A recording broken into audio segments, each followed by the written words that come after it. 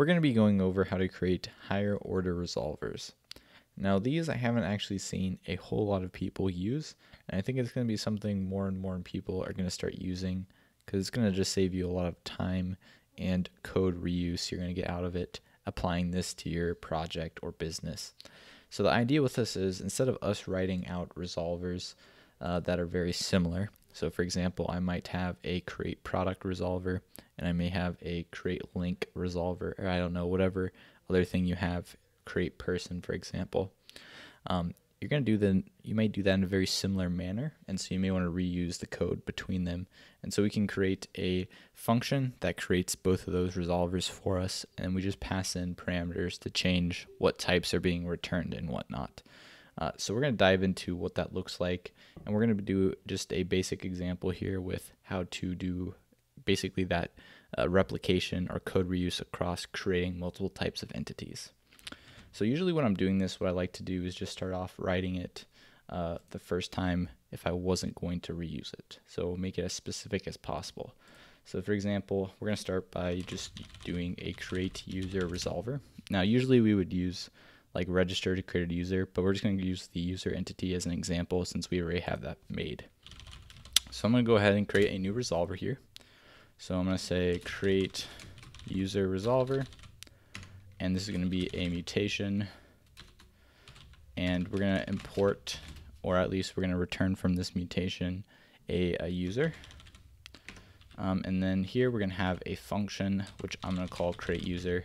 So that's the name of our mutation. So let's go ahead and import some of these things. Mutation, user, and I'm not seeing user here. We'll import that in a second, I guess. Let's see what it's mad at us about. We don't have decorators. We sure have that in our TS config, so we'll just restart.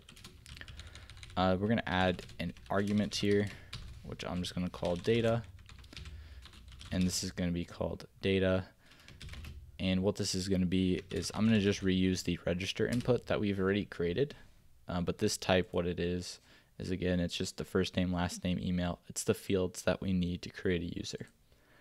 And so here, I'm just going to say return user.create, pass in my data.save. Now we're not doing any kind of hashing of the password. This is a very basic create example that we're starting with here. So yeah, we're just taking the data that we get from the input and then we are saving this. So we can come over here and we can actually import this into our project. Where's our build schema? We changed that into a utility function called create schema. So I can say create user here. And then if we let this restart, we can go ahead and we can see our thing here. So if we click on create user, we get a type where we return the user, and we have this data prop which has these fields that we can pass in. So now let's see how we can generalize this and basically create the same thing we just did here with a higher order resolver. But actually, before we jump into the higher order part, I want to show how you can do this from the TypeGraphQL docs. They have a section about resolver inheritance. So this is kind of the starting point where I started and kind of expanded upon. So I'm going to copy their example right here, and I'll link this below if you want to copy it as well. So I'm going to just create, I'm just going to create above here, but you may want to put this in a separate file. So I'm going to say create base resolvers just fine. We're going to import class type from TypeGraphQL. And so you'll notice we're taking two things in, a suffix and an object type. We'll look at what those are in a second. We have to say is abstract here. We'll get rid of that in a second. I'm going to get rid of this items here. Basically the idea is we're going to be able to move our mutation up here and then pass in parameters to make it generic.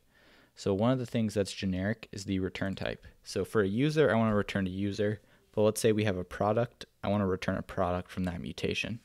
So you'll notice what you can do is you can take this object type, and that's actually what you can return here from this function. And the other thing is you can actually pass in a second parameter is what you want the name of it to be. So you want a different name for each one. You can change that here. So let's go ahead and copy this mutation, and we're going to just pop it in below here. So for us, this object type, we can just call this the return value. Makes most sense to me, or return type. And we're gonna just paste that in right here. So they were doing a array, but we only need one. And then for the name here, I'm gonna say create, and then whatever the suffix is. So I'm gonna say suffix. And then this, I'm just gonna name it create because it's a generic create.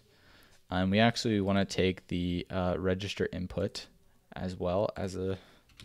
So here I'm gonna say input type, and we could make that a T, and I don't know what else the second one they usually use. I was going to use an uppercase X as the generic for this. We could also put the type any. That would work too. We don't really need to type this, I don't think. And so we could say input type here. And then we have to actually specifically, oops. And actually, you know what? Yeah, we do need to do T. That would be better. And I think actually we need to do it in this way. I don't think we can do any. So we'll go back to X. Because we need to make sure that TypeGraphQL can read the type. I don't know if it would work or not if we did any there, but we're going to use any in a second. So this is our input type here. And so here I'm just going to say, you could use type of, or you can say any here. That's where it's okay to say any. So here what I'm doing is I'm passing the input type to TypeGraphQL. So now it knows what to set the GraphQL type to. And that's what we're going to pass in. And this will make more sense when we pass this in a second. So then instead of a user here, we want to make that generic as well. We're going to pass in an entity, which I'm just going to say is any. All right, so get rid of this. So now let's look at this generic thing that we've made. So we're going to pass in a suffix. So that's help us name it.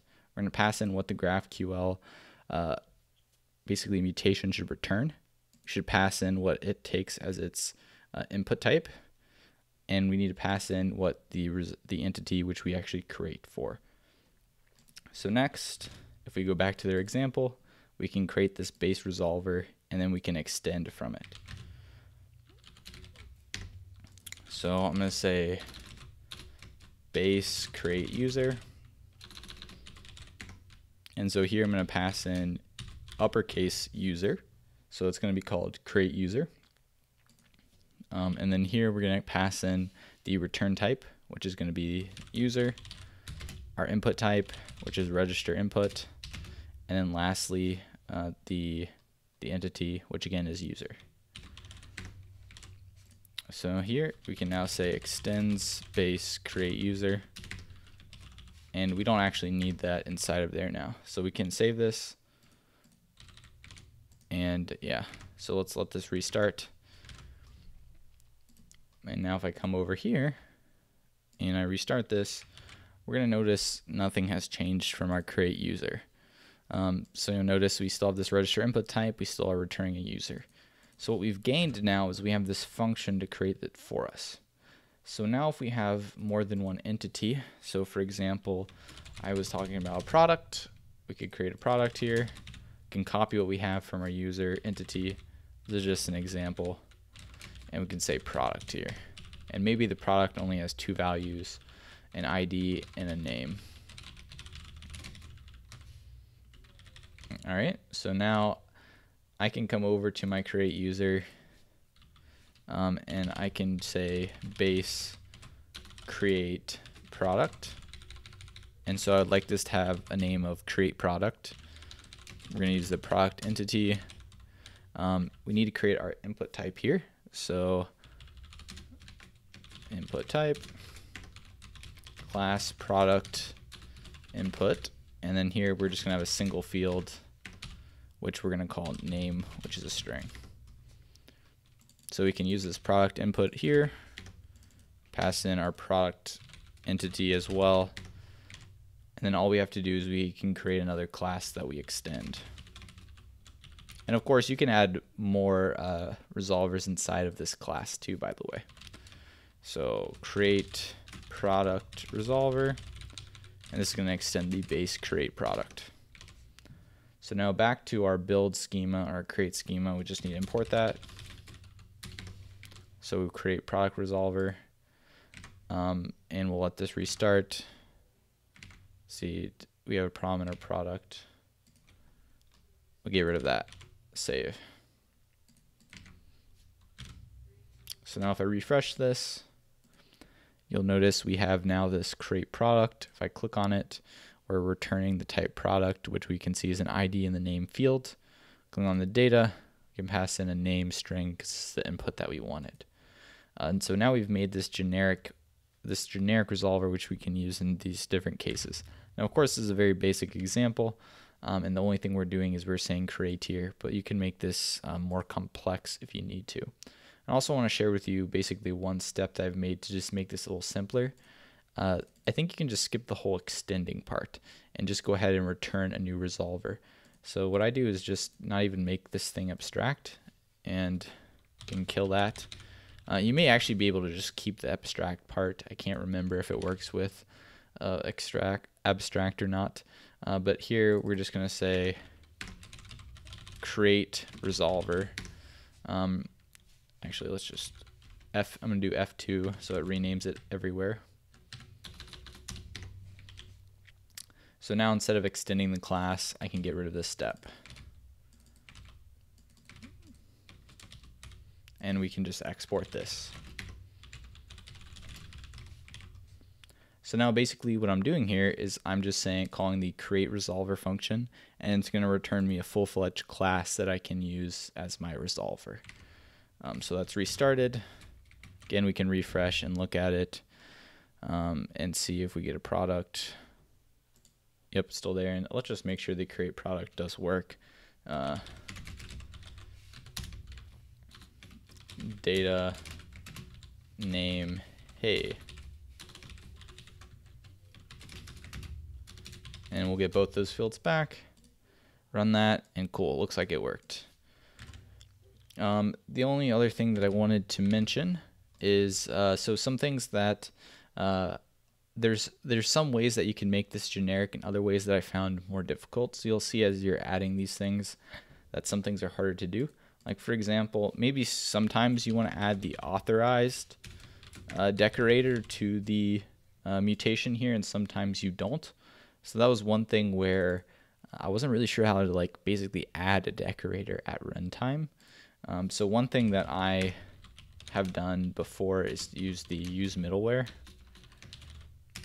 instead of authorized. And then what you can do is you can have an argument that's like middleware, right? And this can be, you know what, middleware. Copy that. We can copy that type so we actually do the right type.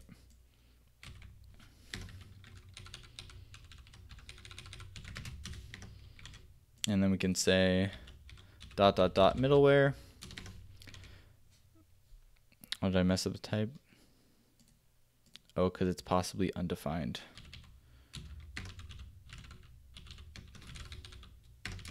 We can do this. If it's we can say middleware or an empty array.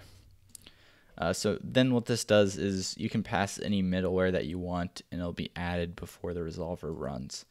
So that's one thing. But yeah, you'll notice the other thing is being able to add the big thing that I've noticed is being able to kind of add decorators at runtime is the main thing that I've run into that I'm not sure if it's possible. But I really think this has a lot of potential to add. You can kind of start creating resolvers that are not just, this is great for CRUD, like doing create, read, update, delete, and you can add whatever logic you want in here to make it more complex. But I think where this also is going to be super helpful is you can now start creating resolvers that you can reuse that are not just CRUD, that are related to the business. And that's where something like Prisma is super nice, or Hasura, PostGraphQL, where they are automatically creating the resolvers for you. You can kind of do a similar thing now, but you get to customize some of the things so you can get more than just CRUD, which I think is a very cool direction you can go in.